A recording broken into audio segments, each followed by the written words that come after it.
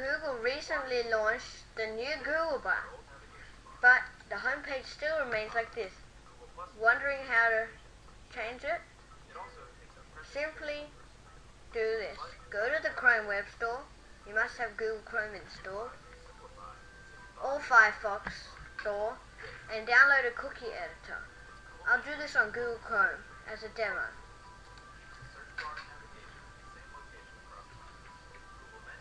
Edit this cookie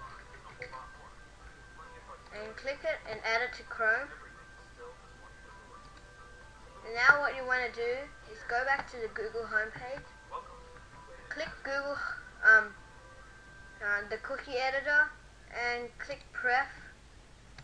I'll have a code in the description, so keep watching and select all, delete it, and paste it. New one.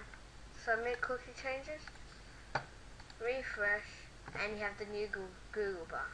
Thanks for watching.